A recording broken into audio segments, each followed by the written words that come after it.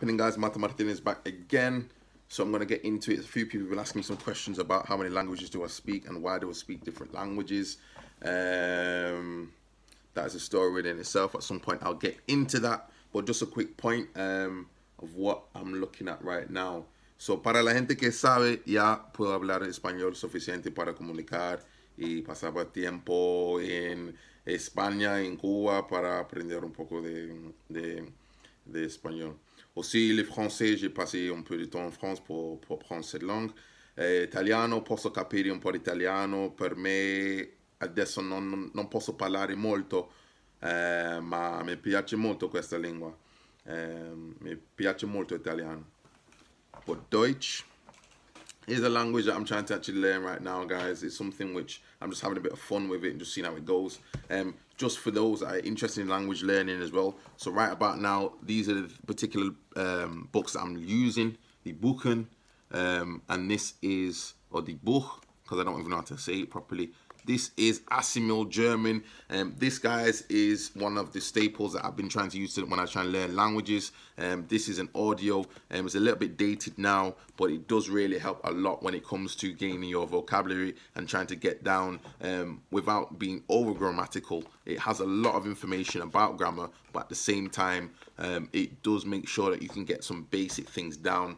Gives you a bit of an idea just for very, very basic sentences in the beginning. Assimil say that they're due to take you up to a B2 level, which you can see there, which is coming to like a lower intermediate. And then from there, actually, it's probably a higher intermediate. Sorry, low intermediate would be B1, high intermediate is B2.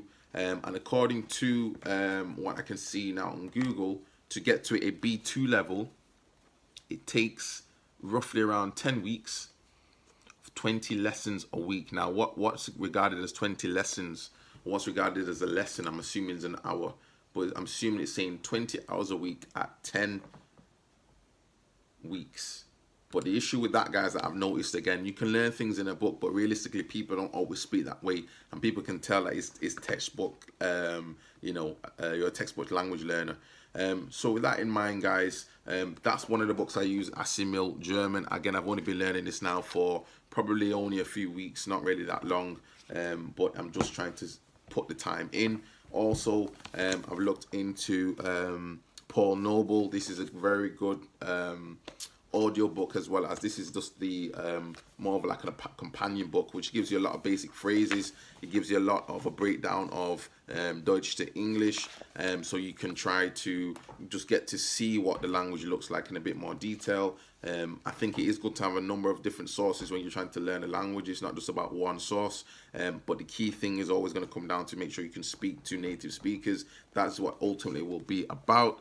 I must admit, guys, this is one of the hardest languages I've ever tried to learn, because for me, compared to the other Romance languages, when it comes to Italian, Spanish, French, there's more of a flow. German, I'm really struggling to try and work out the flow. I just can't see where different pronouns are coming in, and das and die and there, and which one is the right one to choose. But I'm trying to get there, guys, little by little. Another book I've been using as well, guys, this is from Benny Lewis. Anyone knows he's a very famous polyglot. This guy speaks, I don't know how many languages he speaks. I'm sure like at least probably like 8 or 9. I could be lying, I don't know, but he's very big in what he does. He put a lot of time. I've actually met the guy as well. I know he spent a lot of time traveling around the world, and he never actually had any fixed abode, and he was traveling around, and now it pays for itself. But I'm also using this book. This is useful. I know some people don't necessarily like his method, and it's talking about language hacking, and it's saying that it's quite a simple way of doing things. I don't think it's simple really to learn any language. I think it's more down to more about your drive and your spirit. Do you want it enough or not? So for me, guys, this book, if you'd like me to get into a bit more details of the book, I can, but I'm just giving you a quick overview of some of the resources I have. But this book gives you a bit more of an example where somebody who is trying to also try and learn a language, and they maybe have like a Skype tutor, so they're just speaking to Skype tutor and giving some basic type of how could I say, basic type of conversation scripts, and then it breaks down the conversation scripts to give you a bit more detail of the the actual conversation, gives a bit more detail of how the language is composed, but it's not too heavy. Some people could say that this is probably very basic A1, A2, which is beginner elementary. Maybe so, but again, when you come into a language that you've not necessarily got much of a background in, and again, Germanic language is definitely not my strong point. This is the first Germanic language I've tried to learn, and I'm finding it very difficult. I really struggle to understand, as I say, how the language is composed, but I'm trying my best on it. So this is another book. It's useful. It's good to pick up some grammar. It's useful to pick up some vocabulary. It's not necessarily the best out of all the books I have here, but it's still a good book, I would say. Other simple books I have, just to give a little bit of an idea.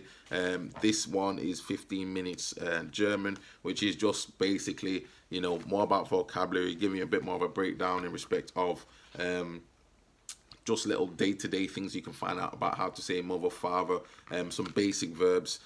These are okay. I mean, this one cost me probably around about, what, £6 or something like that. So it's a cheapie, but it's a useful book just to keep for reference. So realistically, guys, I mean, yeah, I can get into the languages as well if you want me to get into them. It's useful for me because it helps me to practice my stuff. Speaking about fragrances in language is a different kettle of fish. That's a different vocabulary. One thing I've learned about languages is one thing to be a native speaker, which is very different from being a native speaker and being a fluent speaker. I can be fluent in Spanish, but that doesn't mean that I can talk about astrophysics in Spanish. That's not the type of vocabulary that I would necessarily use, nor would I use that type of vocabulary even in English, let alone. So I couldn't explain quantum theory in English to somebody, and nor could I definitely do that in another language which I've learned. So that's how it goes, guys. I'm just giving you a quick overview of a few things that I get up to. More fragrance reviews on the way. Thank you very much, guys, for the comments, likes, and subscriptions. Are you also learning Deutsch? Why is it that the Deutsch has so many different intricacies? Every language has its own way of doing things, but I've noticed specifically in this language, in German, it's just got so many little things into it where I can't try and work out why is it this for this situation, why is it that for that situation. I'm speaking in abstracts, but nonetheless, that's how I feel with this language right now. I'm just trying to learn some basic phrases, and even then things just keep getting pretty mixed up. So I would recommend, guys, if anyone's interested in learning these languages, out of the books that I would recommend, definitely make sure you check out Michel Thomas. Again, very famous polyglot, and he's definitely doing his thing. Also Assimil, Paul Noble also has an audio book, an actual audio CD, cassette, whatever he's using, MP3, just about learning German. As I say, this is more of an accompaniment to it, which is pretty useful. Pimsleur is fantastic to learn languages. It'll give you a lot of phrases. It usually starts out with the same sort of, a man is speaking to a woman and this is what he says, and it gives you a bit of a step-by-step guide how to build a language without thinking too much. I've always found that listening to music, audio is one of the best ways to learn languages, and that's definitely something which has allowed me to progress and get to a point where I am now. So I'm going to keep trying to learn this Deutsch. It's not easy at all. It's not like Espanol, it's not like Italiano, it's not like anything else that I've come across. But who knows, guys? Then I can try a bit of Poruski. But we'll see how that goes as well, guys. See you soon, Martin Martinez. Ciao.